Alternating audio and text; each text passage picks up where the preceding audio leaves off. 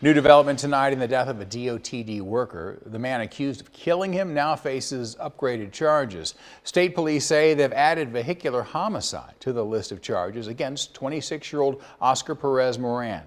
Troopers say test results confirm illegal drugs were in his system at the time of the crash.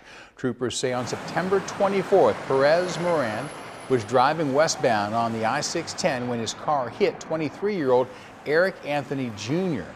Anthony was a DOTD worker and was assisting a driver on the side of the interstate at the time. He died at the hospital. Perez Moran has been in custody since his arrest on that day.